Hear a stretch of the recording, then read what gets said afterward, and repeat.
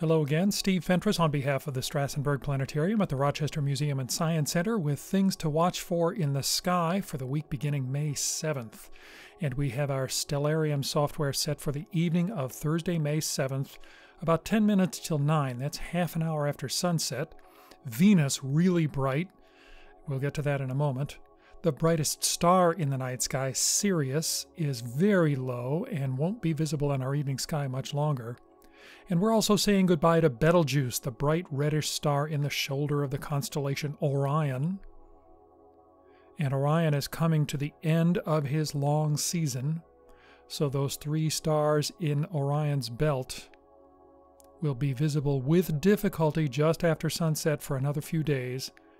Then Orion will be hidden by the glare of the sun for a few weeks, and we'll see him again in the morning sky just before sunrise, starting at the end of July. Let's look over toward the east on the evening of May 7th. Just as the sun is setting, there's the full moon coming up. Maybe there will be clouds, but if there's even a chance of a break in the clouds, keep an eye out for that.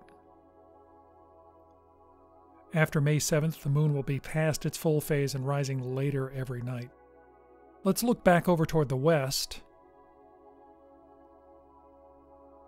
And let's skip forward one day at a time, keeping the time of day frozen at half an hour after sunset. And we're going to go forward to May 14th. That's a week. And you'll see that by a week from now, by May 14th, half an hour after sunset, Orion's belt is definitely gone. Venus is much lower. Sirius almost invisible. Venus is going into the part of its orbit where it rapidly passes between us and the sun, and it will soon disappear too.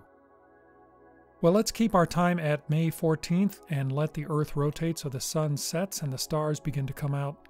Look for that giant archway of spring stars, Procyon and Pollux, and Capella and Castor. Well, Castor is the one next to Pollux.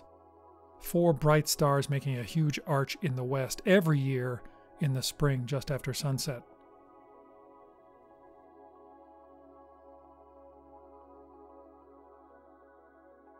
Let's swing around a bit to the south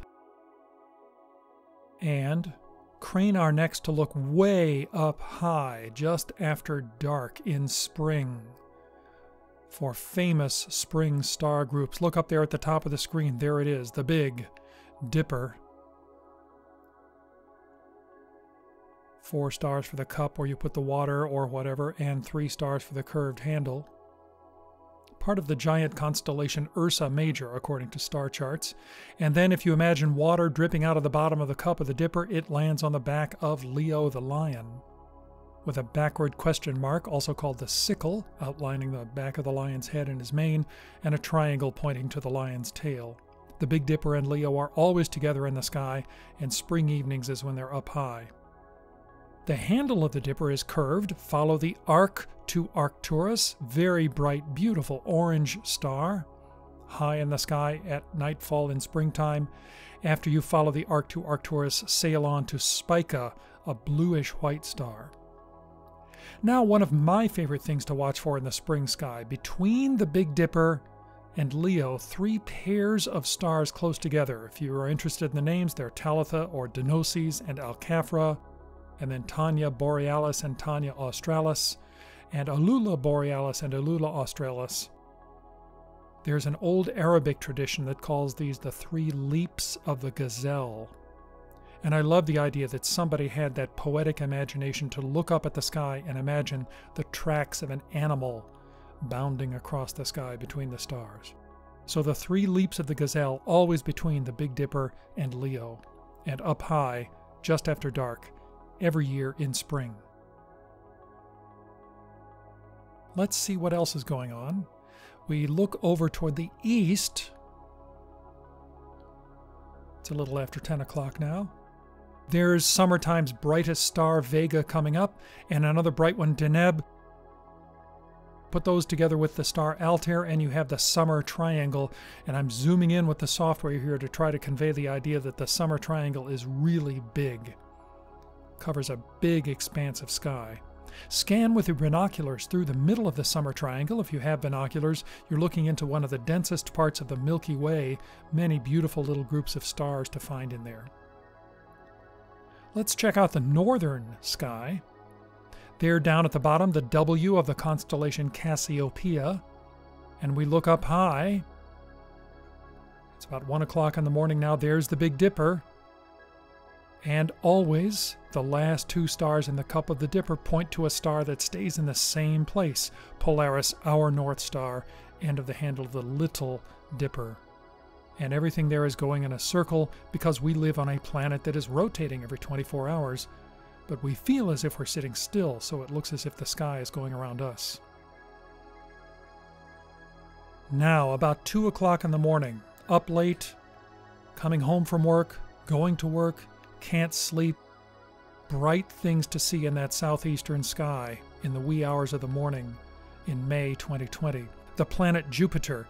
If you have a small telescope, this is a really good thing to try it out on because the moons of Jupiter are easy to see. Saturn is famous for its rings. That's a little harder. You need higher magnification, good atmospheric conditions. The moon Titan and the moon Rhea are often visible next to Saturn. And curb your enthusiasm about how good Mars will ever look through a telescope. We will get closer to Mars than usual this fall, but even then it's a hard planet to see well through a telescope. And early in the morning on May 14th, the moon will be at its last quarter phase. And when the moon is at its last quarter phase, it rises in the middle of the night. I love looking at it because at that time it's late afternoon on the moon while it's early morning for me here. Kind of a strange coincidence of times to think about. Also coming up in the wee hours of the morning, a group of stars that on star charts is part of the constellation Sagittarius, but it's much easier to see a teapot. There was the spout, the lid, the handle of the teapot. And if you have a pair of binoculars, and binoculars are better for this than a telescope, scan that region around the spout of the teapot. You're looking toward the center of our galaxy. You're looking past a lot of stars, many beautiful star clusters and nebulas that binoculars can see around the spout of the teapot, which is coming up in the early morning sky in the southeast, along with those planets, Saturn, Jupiter, and on the morning of May 14th, the last quarter moon. Let's put time into fast forward and wait for dawn. We're at a time of year where sunrise is coming a couple of minutes earlier every day, just as sunset is coming a couple of minutes later every day. And the direction of sunrise is moving north every day. So you'll see the sun rising quite a bit north of east, bringing night to an end. So that's a look at things in our sky for the week of May 7th to 14th. Thank you so much for watching.